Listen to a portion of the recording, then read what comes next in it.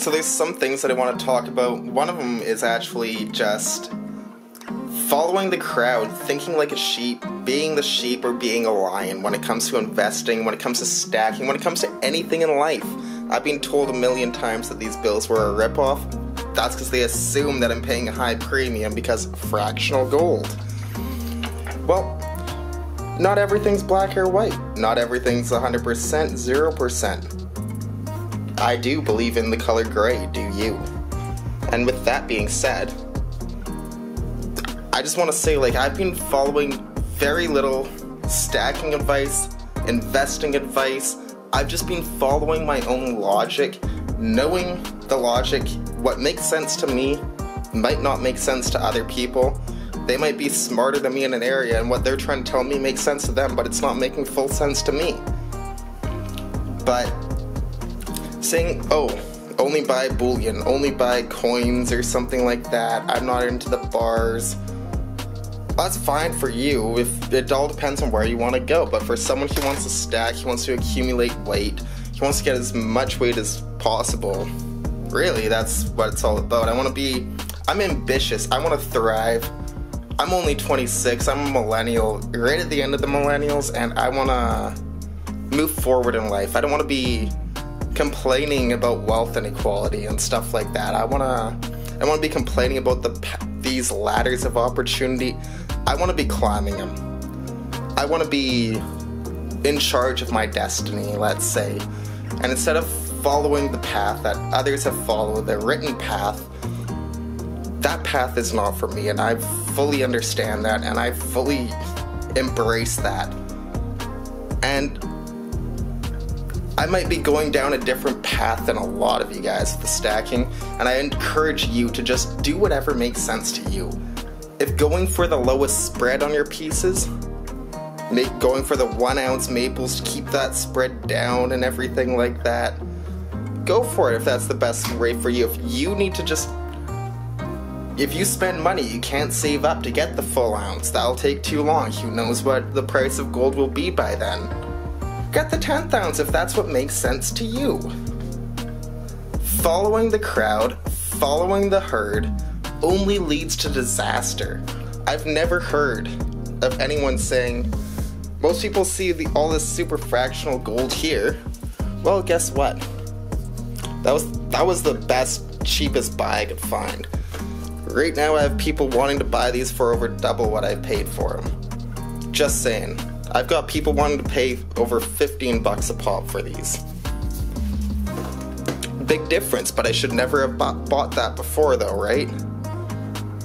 This is just all these things. You gotta go for at least a 1/4 ounce and everything. Not everyone says that. Don't think that I'm trying to say, but this is information that has been repeated time and time again in the stacking community here on YouTube. You know what else is being said? Oh, you should go for the lowest premium stuff. Well, I find it funny because I'm flipping stuff below spot price for the cash flow behind physical gold. Pull out the gems or whatever. This is a piece that I'm going to try to sell as jewelry, obviously. I am going to be ordering the 3 missing diamonds, replace them, and then that's a completed piece, sell it. But you're thinking, you're buying these things for less than the commodity value? What could go wrong?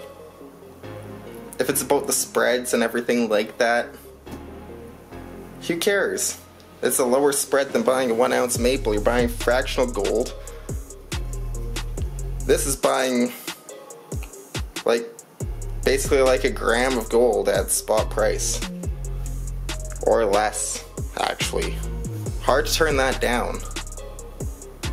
I just think it's crazy though, how people will say, well, what are you going to get for it? Nobody's going to give you the melt value back for your pesos. That's what I have in here. Gold pesos. Dos and medio. Nobody's going to be giving me, they're going to give me less than melt value for that. But guess what else I'm able to get?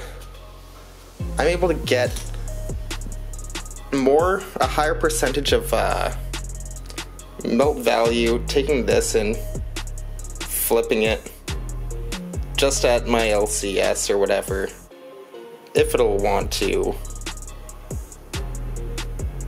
actually focus for you guys. But yeah, I could either ways. Hopefully you trust me, but this is a Dos Medio peso, and I could get less taking this back in compared to spot price than if I were to take these and just take them in and sell it. They're both traded like scrap gold, but this, I'll get slightly higher, about 1% higher compared to spot, just because he could actually resell these at a premium, or if not, he just goes and scraps it, whatever. And this, he knows that this is gonna be melted down. This is not a high demand item, these pesos. They really are not a high demand item. To him, he's just gonna melt them down. He might keep a couple in stock, but other than that, he's not gonna be keeping 20, 30 Dos Medio pesos in stock. He's gonna keep 5, maybe 10 maximum, and then he's gonna scrap the rest. That's just kind of what happens. And that's just a bit of an update on my thoughts and opinions on stacking gold, silver, whatever it may be. I'd love to know all of your thoughts and opinions. Please comment down below. I'd love to know. Join the Beaver Dam fam, like and subscribe with all notifications on. Stay positive. See you next time. Thanks.